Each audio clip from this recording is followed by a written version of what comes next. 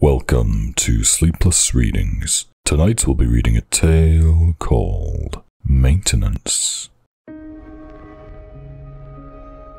There's something weird about this apartment complex. I've lived here for a little over 6 weeks now. The rent is reasonable. My unit is small but comfortable enough. The maintenance folks are responsive. They usually come within an hour, which honestly shocked me at first. I put in a request on the website to have the kitchen sink looked at, and within minutes I jumped at the sound of someone knocking on my door. It's a little too good to be true, to be honest.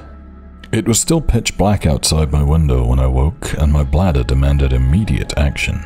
Looking at my phone, I saw it was 2:56 a.m. I slid out of bed and stumbled into the bathroom. The toilet was making noise. You know how they just run sometimes? I ignored it and sat down, scrolling through TikTok as I did my deed.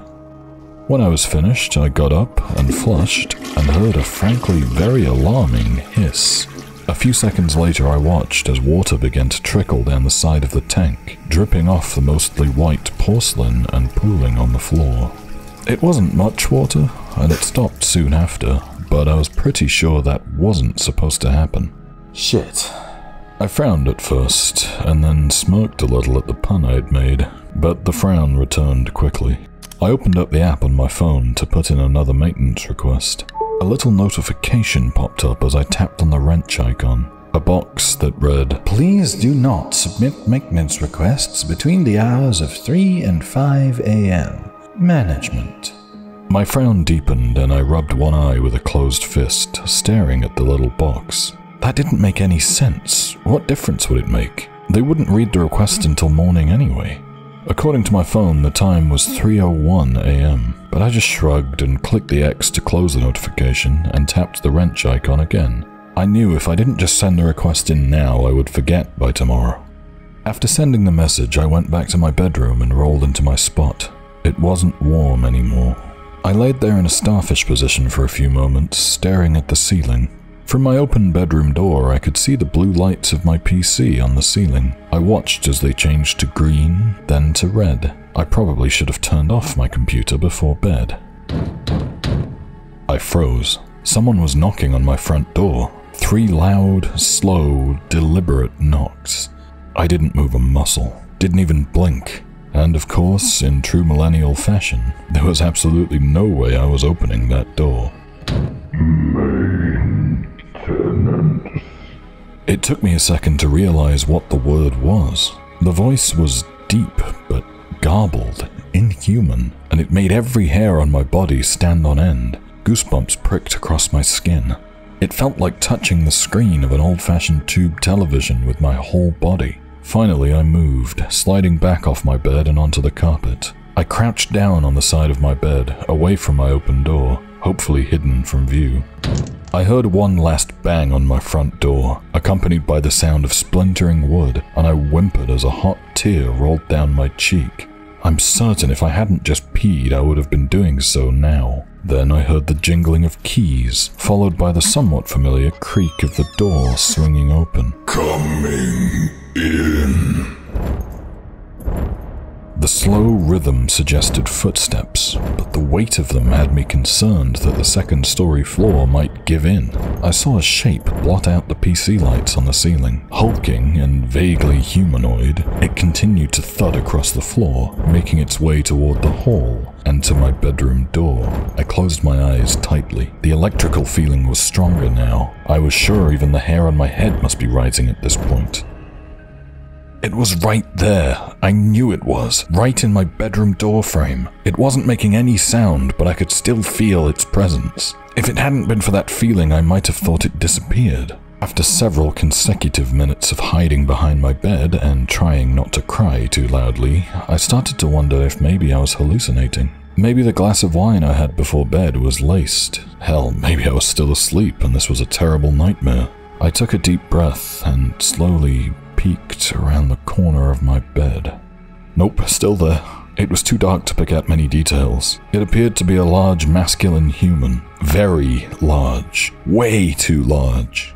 Its head was partially obscured by the door frame and hard to identify in front of massive hulking shoulders. It was wearing clothes, mostly tattered denim overalls, but not much else. A huge, rusty keychain with mostly broken keys dangled from its side. Its skin was marred with patches of holes, like pores, but big enough that I could see them even in the dark. It had what looked like acid burns as well on its exposed arms and bare feet. Huge feet, covered with dried mud, I think, or I hoped anyway.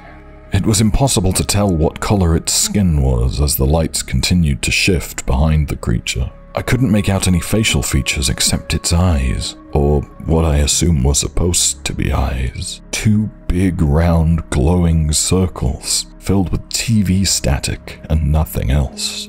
But I could tell it was focused on me. It moved slightly when it caught sight of me, and I heard the jingling of the rusty keys. I stopped breathing, stopped everything. Maintenance. It continued staring at me. A beat passed. Finally, I shouted at the creature, my voice cracking in fear. The toilet! Neither of us moved for a moment. I thought I saw something change in the static eyes, like when you rewind a VHS tape.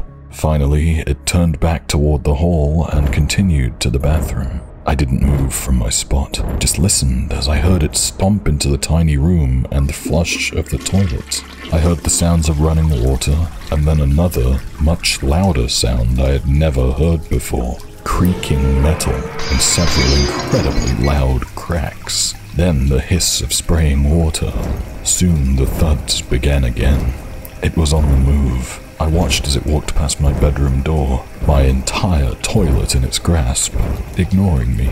I cautiously followed and peeked out from my room as it made its way to the now destroyed front door. Thank you. It crashed through the remains of the door and began stomping downstairs, holding my toilet in its massive hands that I now realized were missing several fingers. The cops obviously didn't believe a word I said. I think they thought it was some kind of insurance fraud. The property managers sent me an email offering to move me to a new unit while they fixed everything up, free of charge. They also informed me that I would be receiving free rent for the next 3 months if I chose to stay at their property.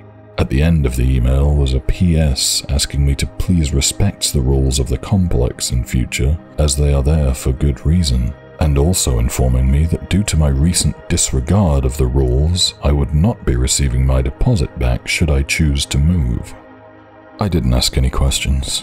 They've moved me into a 2-bedroom now. It's nice to have an office.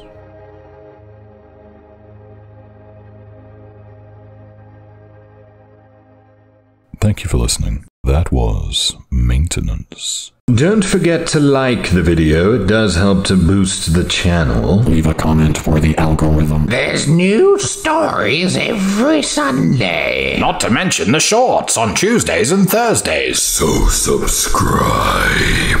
And ring the bell. Thanks, guys. And as always, stay sleepless.